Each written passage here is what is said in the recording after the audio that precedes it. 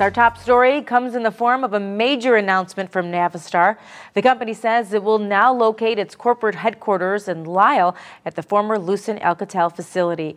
The heavy truck maker says it plans to invest more than $110 million into the complex and bring more than 2,500 jobs to DuPage County.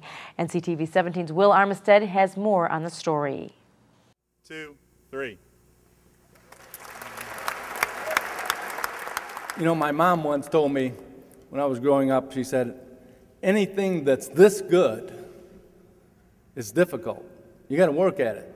And, I think all in this room that have been involved know there's been plenty of work going on to get us to this day. 4 months after walking away from the negotiations to relocate Navistar, it looks like the effort to bring the company to DuPage County paid off. We reached out to the residents and we talked to them. And we found out what their concerns were. Mainly their concerns were potential pollution and noise. And then we engaged for a number of months along with people from the governor's office in what I would refer to as shuttle diplomacy. Hearing each other, working out the differences so that finally today we can all stand here united and say, Navistar, welcome to Lisle, Illinois. Regional city leaders used bonding authority for the project that gave Navistar nearly $12 million in stimulus money as part of a larger $65 million incentive package.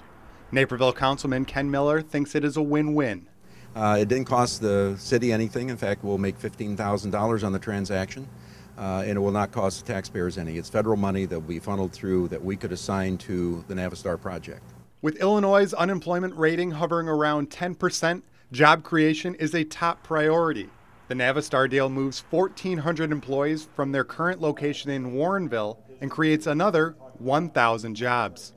And when you talk about 800 engineering jobs, you're talking high-paying jobs that bring families. They'll bring families to our schools. So this is really an incredible infusion of economic energy into this region.